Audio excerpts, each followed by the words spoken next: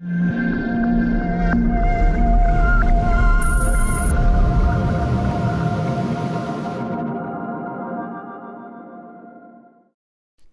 Player free. Get it now from digital.net.au.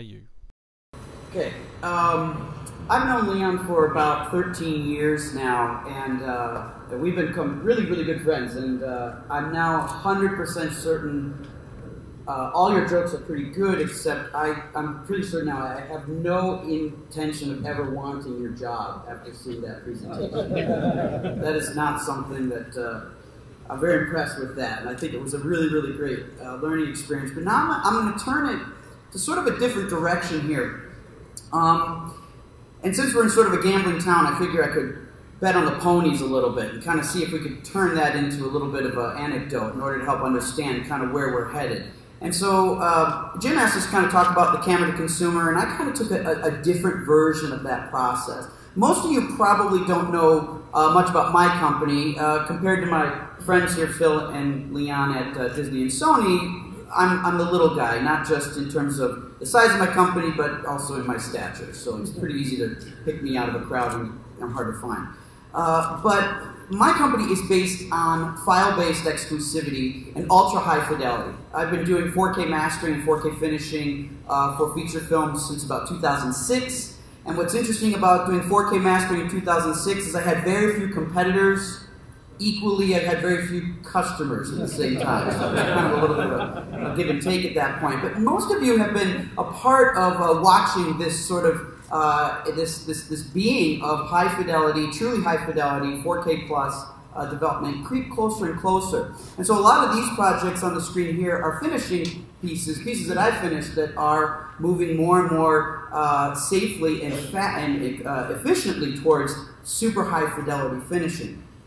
But on the other side, I also believe strongly in mobilization, because I believe that in order for people that are really embedded in brick and mortar post-production infrastructures, those are significantly threatened. And I believe that without mobilization of the post-production market, and that is not to say that it doesn't incorporate post-production engineering, post-production support. It absolutely does. In fact, it's critical. But the post-production labor, expertise, talent, tools, and technology needs to be absolutely mobilized into the production group. And when Leon's slide showed the new post is production, that's actually a t-shirt that I have and a theme and like a video I've done, because I believe that to my core. And I believe that that's where a lot of where we're going. I do thousands of production days a year on the set, completely on the set, but manage that really, really in an efficient way, geared towards helping achieve a 4K plus future. So that's a little bit about light iron. But what I'm going to talk about now is kind of where we're going to place our bets. So when you think about betting on the ponies, you got to figure out what are the odds.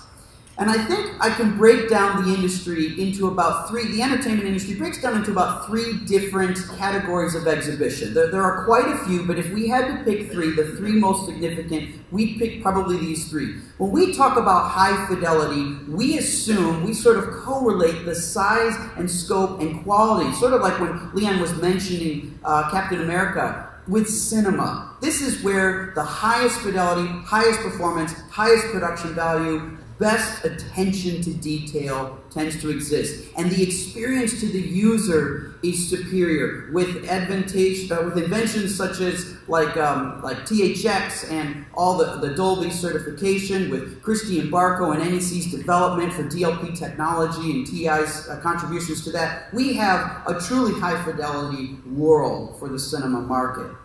I think following that, as we've seen internationally, high def over about the last 13, 14 years really move forward. We've seen the interlace standards of North America and some other countries move from 480 or 525 up into the 1080 market. And that's really changed quite a bit of the experience for the home user. Plus, we've seen all the manufacturers for monitors improve their tools. And then we've got the web, the sad little internet, which is started very, very pious in its beginning years, not really sure, very, very Wild West. But these are basically the 3 places we get most of our entertainment. Now, if we're going to bet on these horses based on today, this is a safe bet. It's a safe bet to say the highest quality pictures we're going to produce is going to be in the cinema world, and the lowest quality is going to be on the internet. In fact, if we were to look at these standards today, this is generally where a lot of the content is being shown. This is kind of where it lives. But this is going to be very, very different very, very soon. And I believe that if we were betting smart, if we were betting on a predictive scale, if we were betting for a world in which we wanted to make money into the future and prepare for that, we would absolutely be betting on the wrong horse if cinema was your #1 investment. I believe that cinema is in danger of being eclipsed in terms of its quality and its exhibition potential by the internet, not just by television. I think television and broadcast will actually stay in the center, and broadband and cinema will start to change positions with one another as we see UHD plus development happen through a myriad of different technologies, everything from GPUs to new packaging for compression like H.265 and wavelets and things like that. And all these things enable that. And then because the hardware infrastructure for broadband is so insignificant compared to the hardware infrastructure for cinema, it makes it a lot easier for the average user to invest and move towards a higher quality experience. Therefore, it is our obligation as content creators and the technologists and developments and manufacturers of all this stuff to make this happen in a fast and efficient and positive way. In this month's ICG magazine, I was asked to write an article sort of about this subject. And I wanted to share 3 facts about this because I've been a cable cutter for quite some time, and I understand that it's actually, I'm not alone in that, which was kind of reassuring. See, where we're looking at development in terms of market share, 30% of millennials are watching all their content online. Cable cutting in the millennial generation is actually about 1/3. And that's just today, in which most of us could agree that the pipeline and the packaging of a lot of this content is still extremely immature. When we see statistics like that, and then you weigh that against the fact that the actual delivery method for the web is still very immature, it really tells a significant picture in terms of what we can predict. But I think the biggest statistic that really struck me is that almost 80% of adults are getting some of their content exclusively through the web. That's a really, really significant statistic because it shows that the adaptation of this technology is starting to meld. And I love the apple and orange analogy. Apple and oranges, broadband, cinema, and broadcast, they're sort of starting to meld, and we're seeing people really get into that. Plus the fact that it's very, very common for e-readers and tablets to be used. And if e-readers and tablets are comfortable with 50% of the adult population, in North America specifically with that statistic, we can say that we're going to see a major, major improvement in the fact that those people are going to rely more and more on broadband and less and less on broadcast and cinema. So, the question that it makes me think is, well, what is holding us back? Because I actually particularly enjoy movies. In fact, most of my work's in movies. I've overseen about maybe 300 feature films in terms of the workflow, post-production workflow, color science, and so on like that. So most of my life is pretty anchored into the cinema world. And so this is something that's kind of interesting because today in the cinema world, 80% of cinema is photographed above 3K. However, 99% of it never sees that many pixels at the end of the day. In fact, the chances that all of you have actually seen 4K in the cinema is fairly low. It's fairly low. Yet the chances that you've seen a film photographed in 3K or 4K or 5K is extremely high. In fact, it's probably 100%.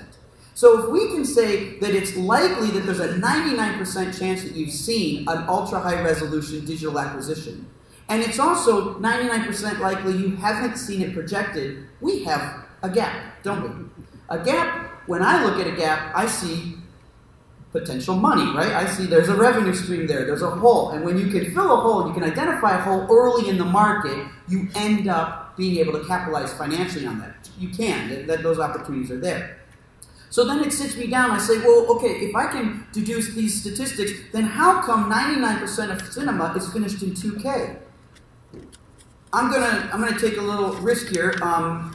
I want someone yell out, why on earth is 99% of cinema finished in 2K? Yell it out. Money.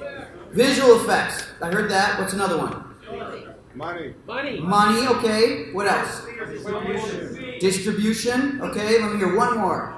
Storage.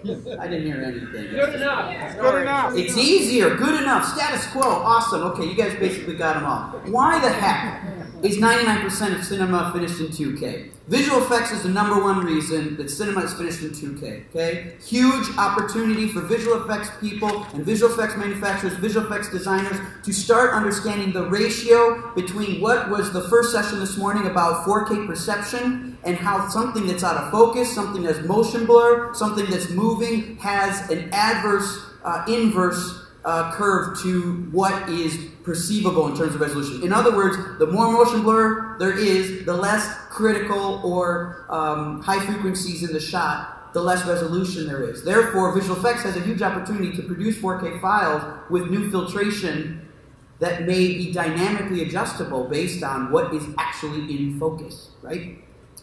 Lack of post infrastructure is a huge one. That was sort of status quo. The one the person said status quo or it's good enough. And status quo is one of my biggest enemies. She's much taller than me and she's very mean to me. I don't like status quo very much at all. And so I really, but she's attractive and she's always like near me. So it's like, you know, it's just very, very tempting. Status quo is a siren and you've got to resist those sirens. And then we've got uneducated users. I think a huge part of the market, especially those that borrow from the status quo and those that have invested a lot, and there's a lot of people in the post-production and producing and directing and content creation world that simply just don't know any better. And so when you have uneducated users, we lose the ability to present new options. So I love looking for new options. And one of the options out there, just to show something that's a little bit more on the creative side, is the idea that we can actually take cameras that people are using today that may not even be 4K and come up with ways in order to make them work. This is a template of one of the most popular camera in motion picture and television today is the Arri Alexa. I'm sure you've heard of it. This camera is generally used in a 1080p scenario. However, with the invention of last winter's XT module, the ability to capture Arri RAW onboard combined with an anamorphic sensor has put this camera in a completely new category. It's the only digital cinema camera that produces a 6 megapixel anamorphic image. And in the cinema world, where we're looking for epic pictures and vastness, and we're looking for this incredible attention to detail, anamorphic becomes a new movement, a new attraction for people. In fact, I predict on the NAB floor, you're going to see more anamorphic glass and more anamorphic glass announcements than have probably ever been made in previous years of this show. You're going to see ovals like you've never seen ovals before. It's going to be a really, really widescreen future. And you're going to see in glass investment. In fact, glass is a really great way to measure things because it's one of the only things in the production market that doesn't lose value. Electronically, we know that cameras that are computers with lenses on them lose value. It's like driving off the lot of a car. You know, you basically start losing value very quickly. But glass lasts a long time, so you can sort of invest in that. When I look at this is a couple of projects where I think this gives a huge opportunity for people to start experiencing how can we get closer to 4K. For example, if you don't do 4K right now, can we do something between 2K or 1080 and 4K? And one of the things that's really cool about Arri Alexas and their anamorphic option is the fact that by doing things just in anamorphic in 3K, which is 25% lighter than mastering in 4K, we're still getting 3 times the resolution that we get in 1080. In fact, the distance between Arri RAW anamorphic to 4K is far smaller than its distance to 2K. So when you think about the amount of people that are shooting Arri RAW and shooting 3K but are mastering in 2K, it's actually a very, very sad waste. In fact, it's equivalent, in my opinion, to shooting on 35 and printing on 16. It's a waste. It's a loss of fidelity, and it's something that's likely never going to be achieved again. So, one thing that really ties this all together is where Netflix is kind of heading. And so something that Kevin Spacey mentioned was that it's the risk takers that get rewarded. That's the commonality between business and art. And I think that's a really, really true statement. And I'm really, really excited here. I think we're going to show a little DCP that I brought that kind of demonstrates a little bit of how this works. So what you're going to see, we can actually start rolling it. There'll be a leader at the beginning and then a break between the two of them. This is a 4K projection. I believe this is a Christie projection system here. And so what you're going to see right now, go ahead and roll it, gentlemen, is a 4K trailer, anamorphic from Arri Alexa, that is anamorphic to 4K.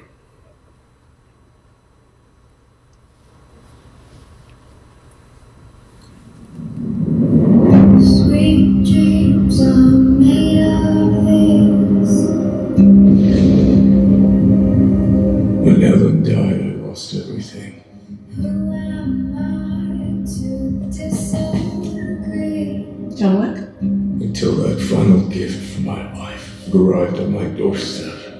Travel the world, That's right. seven seas. Everybody's looking for something. Буду заботиться. Спи спокойно. Where'd you get that car? What does it matter? Mine now. All right, get out of here. Just get out of my shop. Get out right now. I know what might be turning in that head, yes. But there's no going back. I can say you're still very much the John Wick of old. This life follows you. It links to you. Infecting everyone you come close to. We are cursed, you and I. On that, we agree. My son, what might I do for you? Step aside. Give me your son. I've done things far worse than I could have imagined. The stories which circulate about me have, over the years, been nothing else. Watered down. Yeah.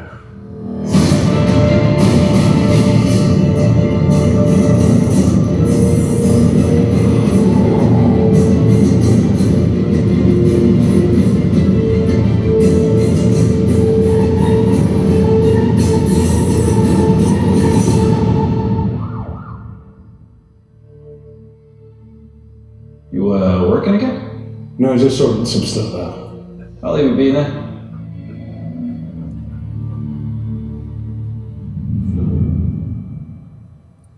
So now we're gonna look now.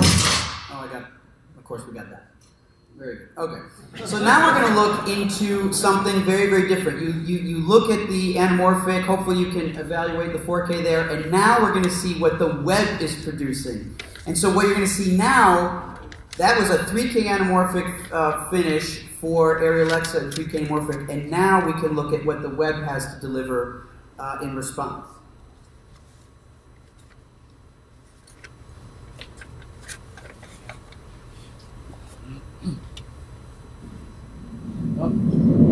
Sweet dreams are made of this.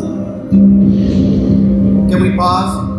So it was supposed to go to the next chapter in that DCP. So if you want to just let this roll with me speaking over it, it'll go to that section. You can kill the audio. So what we have here, and maybe just put the screen up with the keynote on the sides for me. What you're going to see in just a moment here is where this goes with Netflix. And so the piece you're going to see in just a moment is the Netflix 4K mastered response for the House of Cards show. So many of you probably have seen House of Cards and realize that House of Cards is not actually distributed in 4K right now. And that makes sense because the channels for that have not been completed. But where we're seeing the new leaders of high fidelity come about is inside the web. The broadband groups are the ones that aren't falling victim to a lot of the status quo limitations. In fact, they're actually creating quite a bit of an upset in many ways by developing solutions and requiring solutions that have a lot to do with 4K. Everything from Xbox and the PS4, which are actually future-proof and future-set for upgrades of 4K exhibition tools, to where Netflix, Amazon, Google, and quite a few others are developing a lot of that technology. So where I believe that this sort of ends up suggesting is we have a huge opportunity. We all have a huge opportunity to really open up, especially at this NAB, which I think is going to create a massive, massive opportunity for high fidelity, ultra high fidelity development. I'm saddened to say that if cinema doesn't respond to this stuff and we don't have solutions to those three major problems why most of cinema is 2K, then we are not going to actually have a solution that works for where we're going to the future. So the last piece is actually very, very short. So we'll, why don't we turn the sound up and watch the 4K output. This is just a trailer, 4K master of Netflix House of Cards.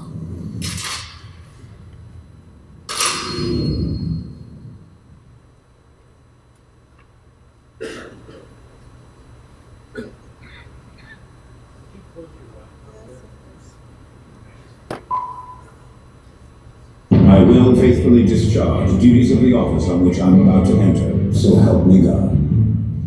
One heartbeat away from the presidency and not a single vote cast in my name. Democracy is so overrated.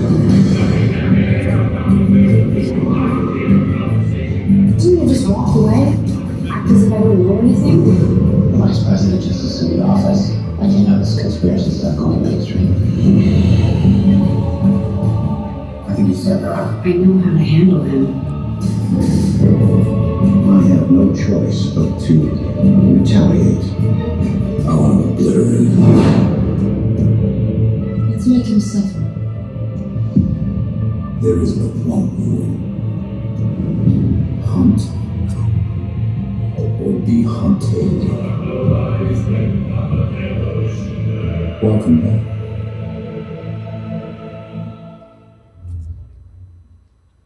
The internet is catching up very quickly. Broadband is right around the corner, and I think cinema's got to respond to that and merge the differences between the two so that we can all be in a super high fidelity future. So that's sort of my horse race for today. Again, I'm Michael Cioni. Appreciate your time. Thank you.